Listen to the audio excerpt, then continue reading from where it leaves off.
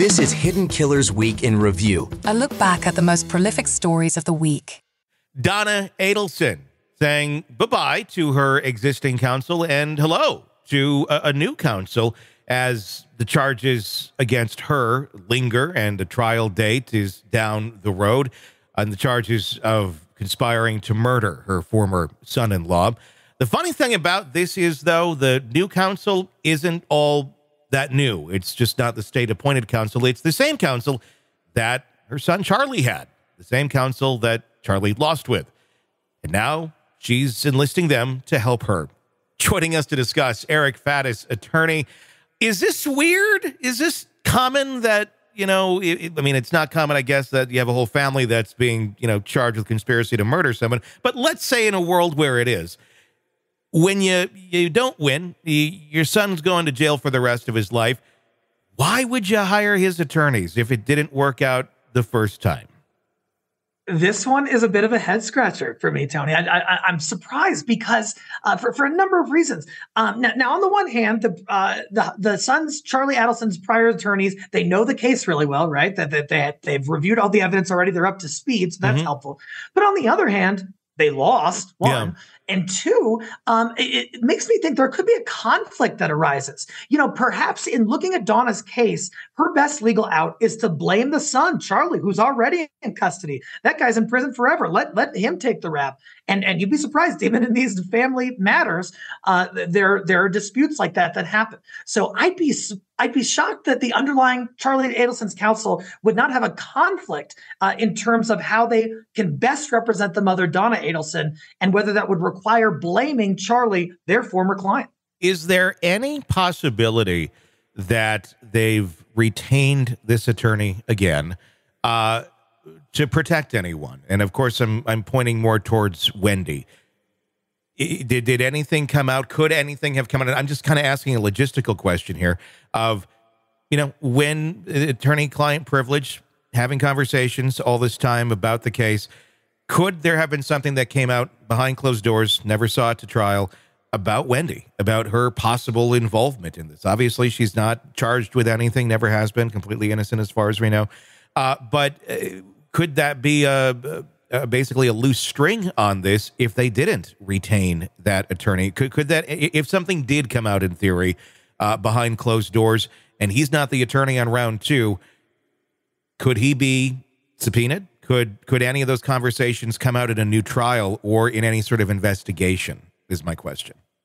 Yeah, it's tough because, you know, anytime a defendant hires an attorney, they have the privilege, right? Yeah. They have confidentiality, but that doesn't necessarily apply to anybody else. And it doesn't necessarily apply to all of the information that is presented to the attorney.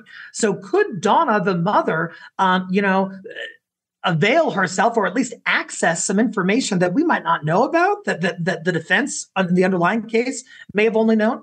It's possible, but it really gets murky ethically at that point for the attorney. And so that attorney is in a really tough spot in terms of, oh, should I tell Donna this thing that could help her case, but could hurt Charlie's appeal? That's the tension that could arise with this bizarre representation of the mother.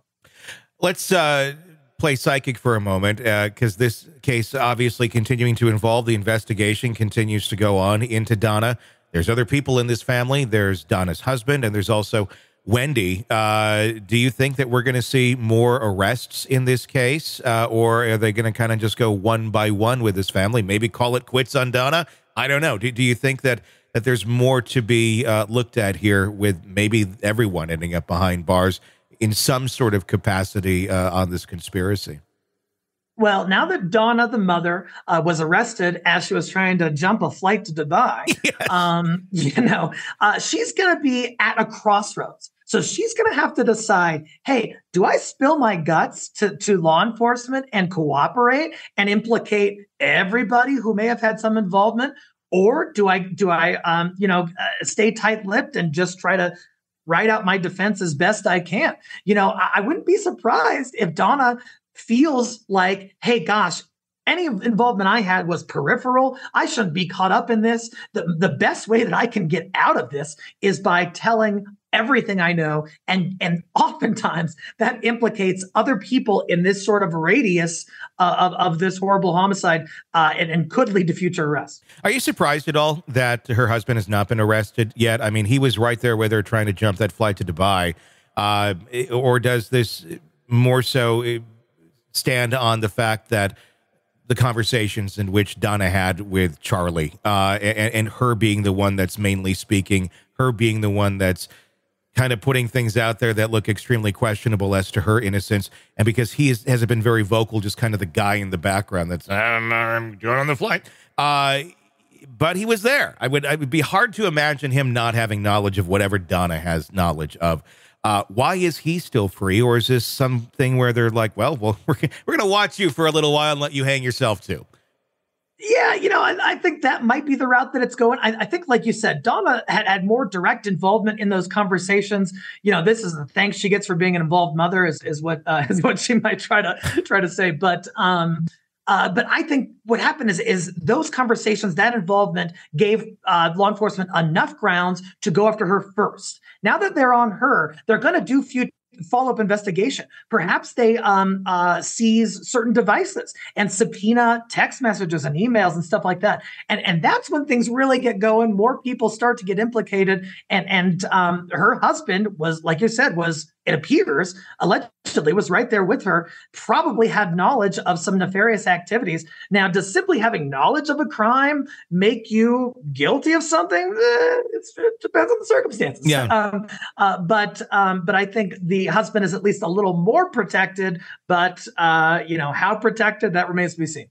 Do you think they're keeping an eye on Wendi behind the scenes? Like, if she went and got her airline tickets and wanted to go to Dubai or another country that she can't be extradited from, would she be stopped at the airport before getting there? Or is now a good time to get some airline tickets and rack up some miles?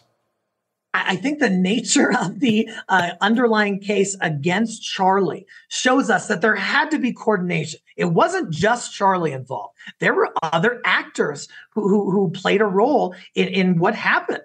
And so, I don't think it's going to be limited to just Charlie and the mother, Donna. And I think law enforcement would be prudent to keep a close eye on everybody within this circle, especially Wendi. And so she's going to have to mind her P's and Q's. I have no idea what involvement, if any, she may have had. Yeah. But you better believe that they ought to be watching her closely.